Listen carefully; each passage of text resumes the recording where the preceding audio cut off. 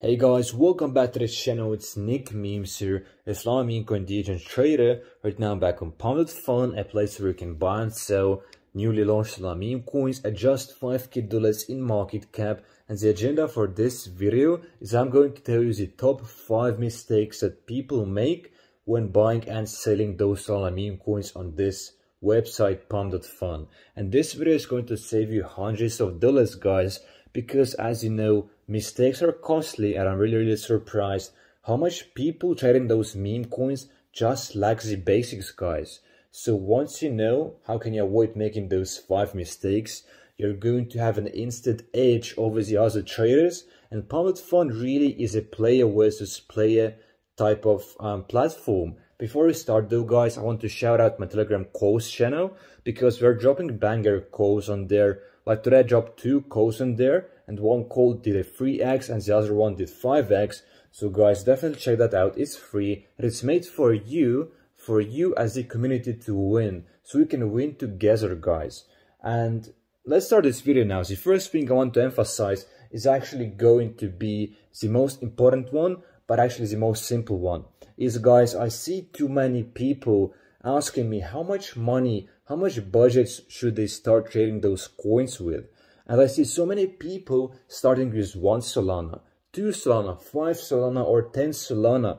People are starting with hundreds, if not thousands, and the crazy ones are dropping literally 5 or 10k. And I see this literally every single day. People asking me, or people being, asking in the Discords or Telegrams, asking that question. And I think that those guys are insane. And if you want to start trading meme coins in Pump.fun, you should start with no money, alright guys, with no money. What you should do is just open some coins, you should just look at the charts, you should get familiar with the game. You first want to accumulate some knowledge by actually watching and consuming some videos on YouTube, for example.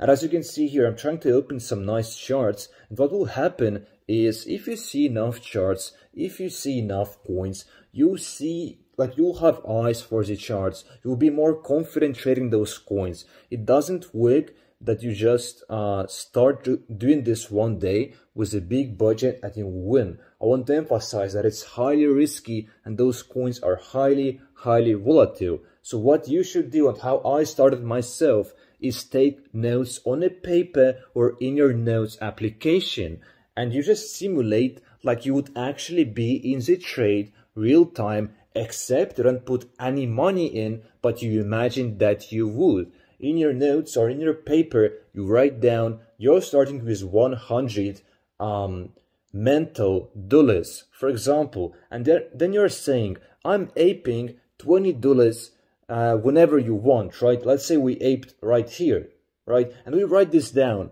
We put it, we write down the market cap we went in, and then, guys, you actually look at the trade. You're focusing as if it was real, right, guys? Is as if it was real. And then once you want to sell, you sell for a profit or loss. But the point is to track those trades and imagine that they were real. And you might think this is dumb, but you can't even imagine, guys, how helpful this is, because the psychology is real. And once you're confident, once you're tracking your trades, mental trades, and you are seeing that you win more than you lose, you should try out putting some real money in, but only when you're confident enough, when you win more than you lose. You don't have to win 100% of the times, you just have to win more than you lose. And then what you'll do is you'll put in 0.1 Solana.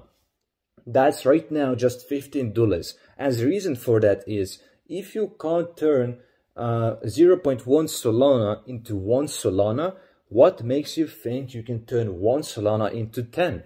Quite literally, guys. So you should start as low as you can. Once you did the mental trading thing, you start with 15, you turn it into 1 Solana, you turn it into 150. And then once you're confident enough to put in more, you will put in more. But if you can't turn small amounts into big amounts, don't even put in the big amounts, guys. Too many people start big, and you should start small, and you should start with no money in the first place. Now, the second mistake I see people making a lot is neglecting the psychological levels of the coins. And as you know guys, the crypto, the market is psychological and people are emotional. Let me tell you more about those psychological levels that I'm talking about, and I'll actually draw them for you here as well, so that it's extremely clear to you guys.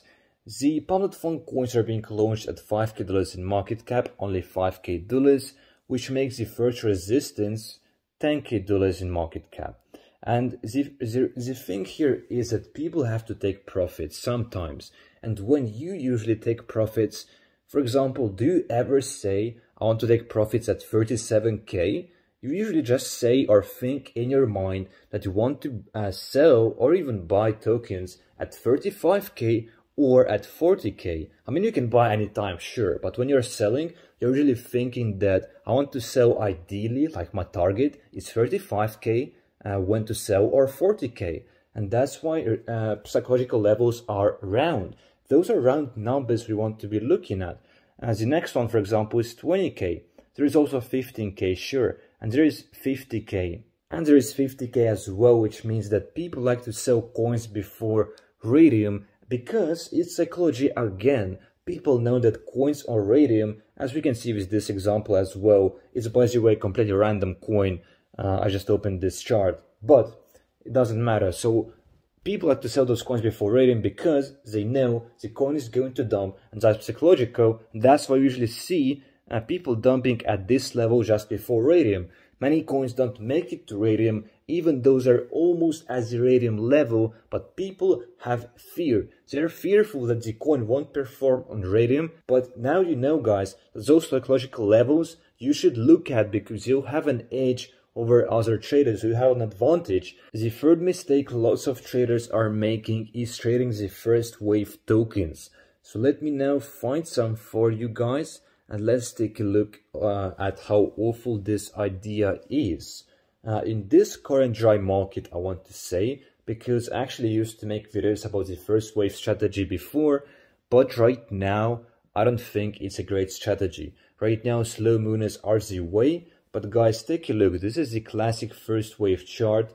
Each candle is 5 minutes, as you know, and this coin has been going up so far, but you have to know what happens to most of those coins, literally 99% of them, is sometimes, and not sometimes, harder to say, sooner or later, they'll just drop down in volume and die out pretty much just like this, guys. Because those coins are really volatile and the first wave tokens barely survive. They just have the first wave and then they die down and never recover. Those coins are extremely quick to go up and extremely quick to go down as well and to die.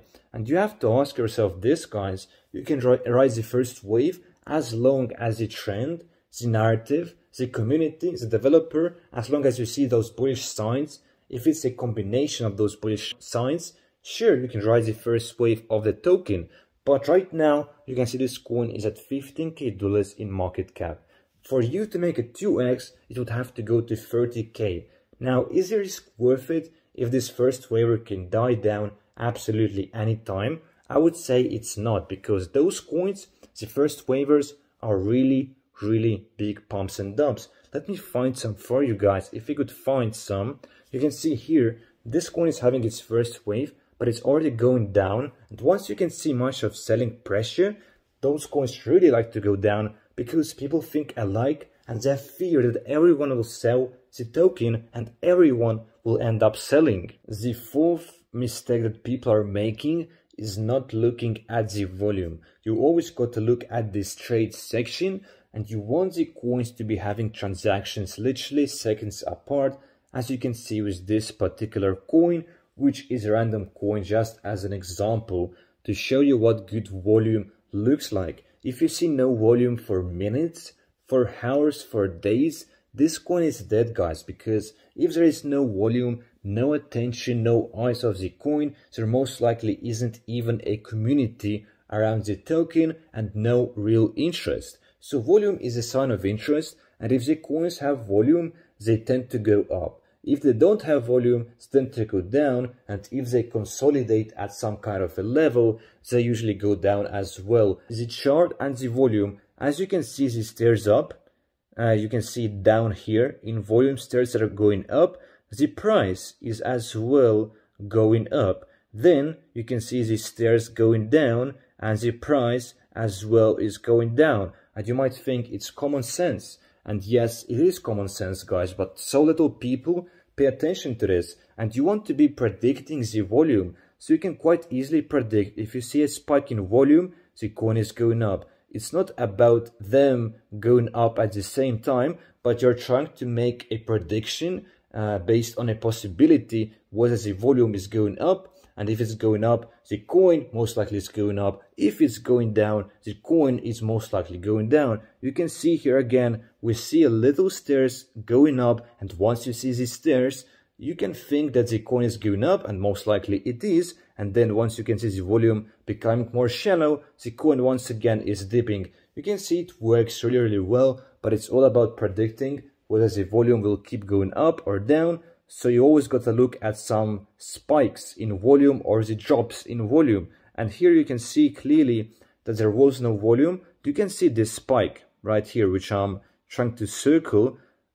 You can see this is a spike in volume because it's bigger compared than the volume before. This even bigger, as you can see, this is a candle right here. And if you saw this spike, you can say that the coin will continue going up because there is volume now. And as you can see here, another spike and another spike, and the price has continued to go up as the volume has gone up.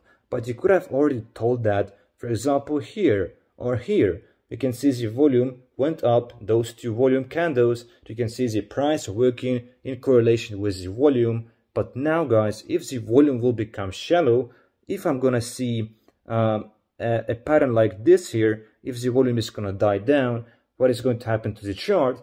Most likely is also the same pattern. So you always got to look at the volume. It's the most easy indicator, the most simple one. You can get it by just searching volume, but guys, it's extremely valuable. Now the very last, the fifth mistake that people make a lot, which puts you at an instant disadvantage, is trading here on Pump.fun. You know, placing your orders here, you put in your Solana, you connect your wallet, you buy and sell here. But the issue with trading here is that it's going to take noticeably longer than if you were using Photon or a bot like Trojan, which I have both in the description and in the pinned comment, by the way. But you should always use the bot Trojan or Photon because you're gonna fill your orders way quicker. Transactions will not fail like here. And guys, you don't understand how important that is. Those coins are extremely volatile. They can go up like $5K in market cap in literally a few seconds. As you can see here, extreme candles, and you want your transactions to go through and when you place them, because if the transactions place later, you're gonna buy the coins for more expensive. If you bought in at 10K but your transaction went through only at 12K, you're paying 20% more. I think it's a great time to wrap up this video. I showed you the top 5 mistakes, which I hope you'll avoid making. Those are really important, guys. I want to emphasize that a lot. And guys, if you enjoyed this video, join the Telegram. Link is in the description as the top comment. And if you like this video, make sure you drop a like and subscribe and come back for more.